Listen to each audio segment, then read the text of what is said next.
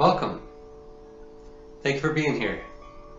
Okay, so let's talk about Tai Chi and Qigong, and we're going to look through the eyes of China and its ancient traditions and martial and healing arts, and we're going to be working on integrating our energy, our mind, our body, and bringing health and fitness and healing into our lives through these practices.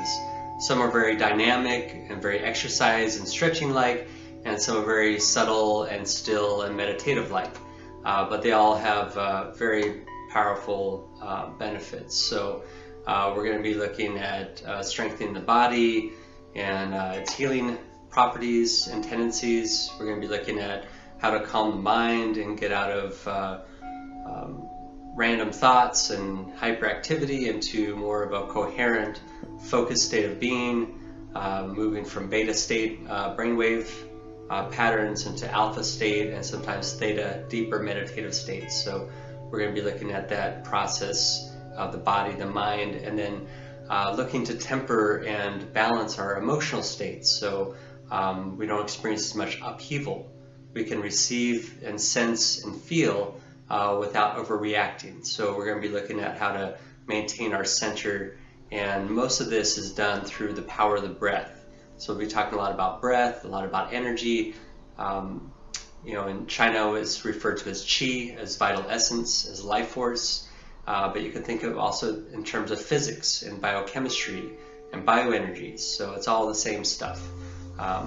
So in that same process, we're going to be looking at how to establish balance and return to long-term thriving, which is our inherent state.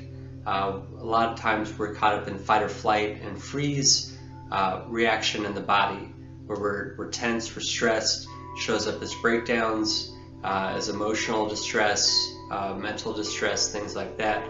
So we want to move out of the short-term survival mechanism that ensures our species survival in heightened states of danger into long-term thriving, where we can move into that inner calm, that inner focus. And what better way to do it? Well, there's so many great ways to do it, but we're going to be doing Tai Chi and Qigong. So I hope you enjoy the journey, and we'll talk some more. Namaste.